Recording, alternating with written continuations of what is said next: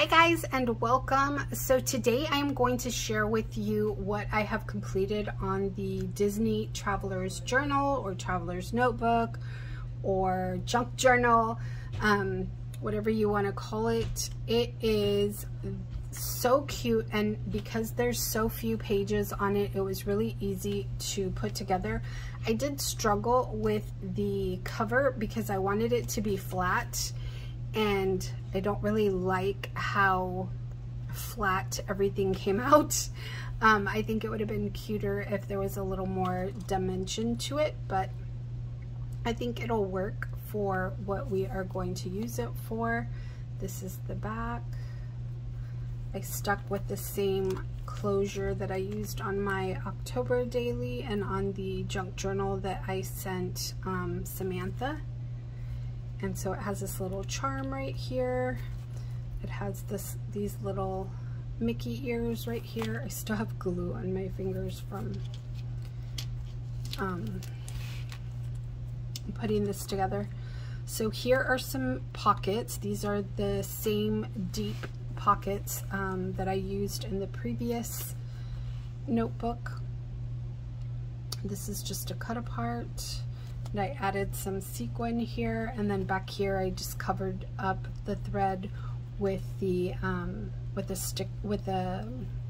die cut and some ephemera pieces. I added a few sequin on these fireworks just so it could have a little sparkle when you flip the page, but I didn't want to add too many because I'm not sure what I'm going to be adding to that page. I really like this page right here. I think it's super cute. I got this idea from Shara. She had made a Christmas notebook, and she had some little tags where she you could pull it out. I think it was a soldier or like the Nutcracker.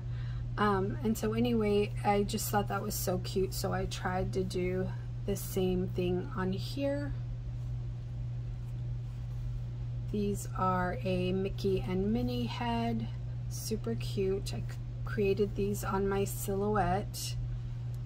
This opens up just like so. This is a pocket, so I plan to put in some just some paper for journaling and maybe some cut aparts. I have some ephemera pieces here. I think this is so cute. It's a boarding pass. This is just a cut apart from the collection. I used some of those branding strips to make this little banner here. And then all of this trim is from the giveaway that I hosted this summer. And it is just so cute. It was perfect for this project. I love this apple right here, this poison apple. I made this using some specialty paper from the 12 by 12 Cardstock Shop. I really, as a matter of fact, it's this paper right here, and the paper is what inspired me to make one of these. I thought this would be a cute page to add our favorite snacks on, and so it's just really cute, and there's a lot of snacks on this paper right here, so I thought that would be perfect. These are some little Mickey hands, and they move, and then you can just tuck some pictures back there or a park map. This is also some specialty paper from the 12 by 12 Cardstock Shop. I absolutely love this acetate. It was perfect for making this little zipper pouch right here. I added this little castle charm to it. I don't think you can see that. Super cute. And then this is the final page. And that is it, you guys. I think it came out super cute. It was so fun to make this. These are some little charms that we had from our last visit, and it's like a little bracelet, and so I just took apart, it kind of tarnished, so I just took it apart and added these little charms to the Traveler's Notebook.